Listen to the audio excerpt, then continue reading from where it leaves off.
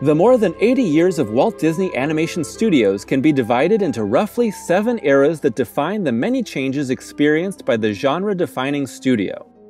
There's the Golden Era, spanning from Snow White and the Seven Dwarfs in 1937 to Bambi in 1942. The Wartime Era and its minor films from 1942 through 1949. The Silver Age, extending from Cinderella in 1950 through The Jungle Book in 1967. The Bronze Age, which spanned from The Aristocats in 1970 until Oliver and Company in 1988.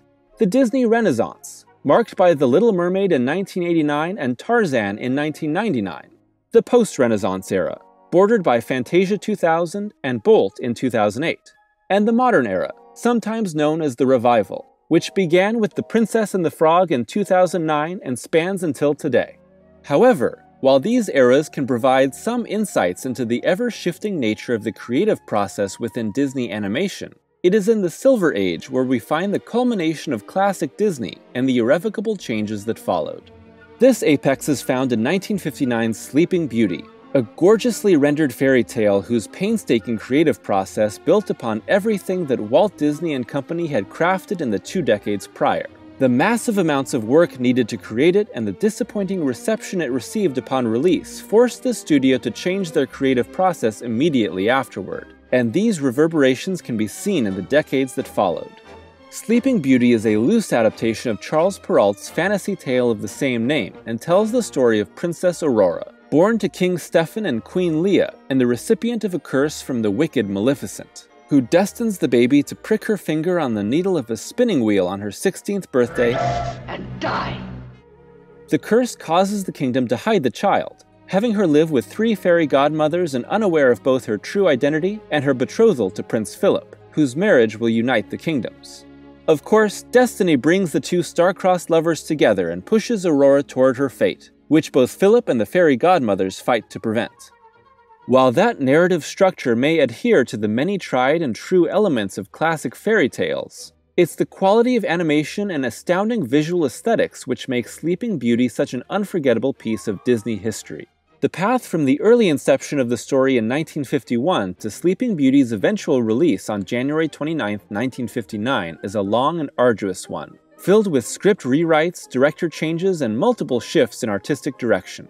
Spearheaded by Walt Disney in the last animated film that would be largely influenced by the studio founder, the fairy tale was shaped by 3 supervising directors: Wilfred Jackson, who left the project due to a heart attack; Eric Larson, who started as a sequence director in charge of Aurora's forest dance with Prince Philip; and finally Clyde Geronimi, who saw the film to completion after Larson's dismissal. This is in addition to sequence directors Wolfgang Reitherman, who oversaw the Dragon Battle finale, and Les Clark, in charge of the opening sequence of baby Princess Aurora's presentation. Beyond these animation heads, Sleeping Beauty also had 7 contributing writers and 5 directing animators. It's a process that was shepherded and often complicated by Walt Disney's involvement, leading to the many changes in leadership and shifting story elements. However, those many changes were in pursuit of a singular vision, the culmination of the many animated features created in the years prior. In addition, the film is presented in anamorphic widescreen, the second ever for Disney following 1955's Lady and the Tramp, with Sleeping Beauty presented in Super Technorama 70mm prints, which took animation filmed in 35mm Technorama and optically unsqueezed and enlarged the film to 70mm for an aspect ratio of 2.55 to 1. Consider the stark contrast of Sleeping Beauty and Lady and the Tramp when compared to every Disney film which came before and the 2 decades of film that came after, which were all presented in the 1.35 to 1 Academy ratio. And you can see how these 2 stories, and especially Sleeping Beauty, feel like exceptional achievements within the history of animation. Due to the massive budget of Sleeping Beauty, it wouldn't be until the ill-fated Black Cauldron in 1985 that Disney would return to Super Technorama, settling on standard widescreen presentation from then on. The result of Sleeping Beauty's presentation is an expansively widescreen framing that encapsulates both character and audience in a fantasy world that allows foreground, background, and action to be showcased at every second. We can see the specific advantages of the ratio in Aurora and Philip's forest dance, where the Disney team has the couple gracefully waltz along in a still frame. This allows audiences to capture their intricate movements, their stunning reflections in the water, and the delicate framing created by the forest around them without cutting to these individual elements.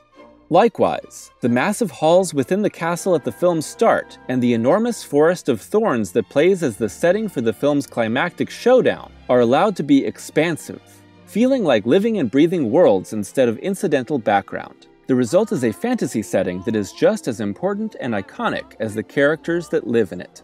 This world is complemented by composer George Bruns' adaptation of Tchaikovsky's Sleeping Beauty ballet, a gorgeous and stately score punctuated by the enchanting Once Upon a Dream and its 2 reprises throughout the story. These decisions show Sleeping Beauty to not be the result of sudden inspiration and experimentation, but rather as the culmination of many years of growth and experience within the studio. While Walt Disney was also busy in both television and the development of Disneyland at the time of the creation of the film, it's clear from the experiences relayed by the many involved with the film's development that the studio head was heavily invested in Sleeping Beauty's formation. The entire film feels crafted to showcase and meditate on this gorgeous art, largely avoiding the comedic subplots of most Disney films both before and after in an effort to stay focused on the main narrative at hand. It's perhaps why Sleeping Beauty is one of the most serious-minded yet slowest Disney films of the studio's early decades. And while the process of creating an animated film is ultimately a collaborative one that takes elements from the styles of numerous artists, the source of the iconic look and feel of Sleeping Beauty can be found in acclaimed background artist Eyvind Earle. The art style of Sleeping Beauty finds its roots in the Unicorn Tapestries, a series of 7 pieces of medieval art housed at the Met Cloisters, which were brought to the attention of Walt Disney by story artist John Hench and given initial life in the sketches of Kay Nielsen. Eyvind Earle built off these ideas in the following years and infused the art with a Renaissance style, taking an extremely detailed approach to the world, which can be seen in the bark of forest trees, divots of castle wall stones, and hanging drapes that add a softness to this fantasy world. Walt was committed to Earle's modernist interpretation of medieval settings, instructing all artists involved in the creation of the film to match his approach in their character designs and color choices.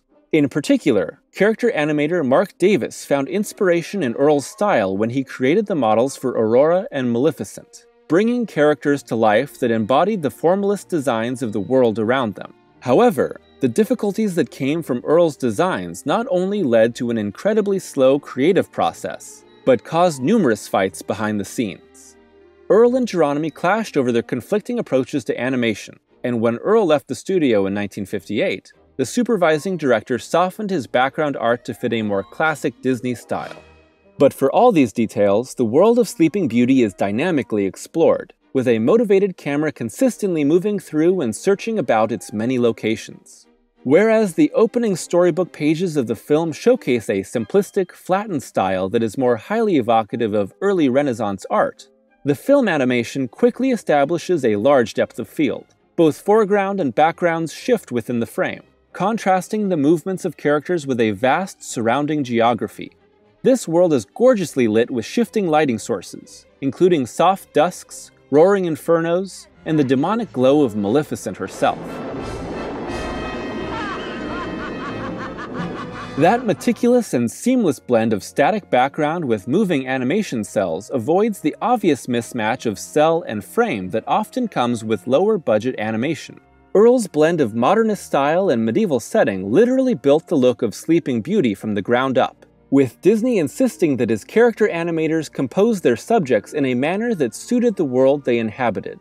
It's a far more formal and mannered approach to character animation than what can be seen in the malleable and highly expressive designs seen in the films before and after. Even characters as heightened as the fairy godmothers are typically set within the boundaries of real human movement. In conjunction with these animation rules, Disney insisted on filming live-action references for his animators. And while Helene Stanley had previously acted as a character model for Cinderella before modeling for Aurora, the matching of animation to real life was far more extensive in Sleeping Beauty. Actors were chosen and performed every scene in the film in costume, with Disney insisting on creating models that were as grounded in flesh and blood as possible. The result is a consistency between both characters and world that creates a cohesive experience designed to irrevocably tie these two elements together, rather than contrasting them. as can be seen in some styles of animation that seek to highlight the cartoonish nature of their narratives. During the cell animation process, Disney's scores of cleanup artists would first paint the outlines and details of each character, allowing the paint to dry before flipping it over and coloring in the characters from the opposite side of the cell. The result is an incredibly rich and robust animation for each figure. The details can be seen in the vibrancy of the color and gorgeous animation of movement on the screen. Aurora's hair in particular highlights the painstaking animation process, with each curl moving and bouncing along with her actions. The two-tone details created by a hue difference between line work and fill-in colors making it incredibly eye-catching. Perhaps it's this consistency within a more grounded approach that makes the detailed animation of Sleeping Beauty so impressive, as every element created by the animation team is on full display within a believable world. It's also the reason behind the unforgettable terror of Maleficent. Now shall you deal with me, O Prince, and all the powers of hell! Her lurking evil and eventual deadly transformation colors and corrupts the world around her without altering the reality of the locations. The bright and comforting colors of the first two acts give way to sickly darkness and unnatural fire, impressing a danger upon both hero and audience that, when overcome, gives way to restoration and happiness.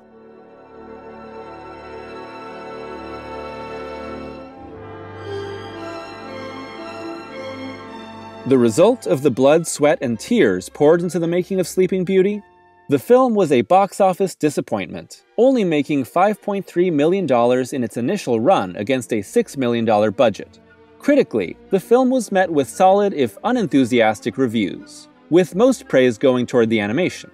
It was a result that hit Walt Disney hard, with the creator briefly considering putting an end to the studio's animated output due to how expensive it had become and considerable layoffs impacting the team behind the film. It was the end of an era. Nevertheless, Sleeping Beauty steadily gained prominence within the genre, eventually becoming heralded as a classic piece of animation. Its influence on the style and themes of countless films, both within Disney Studios and in the works of many other creators, is evidence of the film's timeless impact. Through re-releases and critical reappraisal, Sleeping Beauty now stands as an emblem of Disney animation, its iconic images inextricable from the early years of the studio. However, the immediate impact of Sleeping Beauty's rough road to release and disappointing reception necessitated a major shift in the world of Walt Disney Studios. It was a massive change that came upon the arrival of the next theatrical animated feature, and one that would shape the style of Disney for the many decades that followed.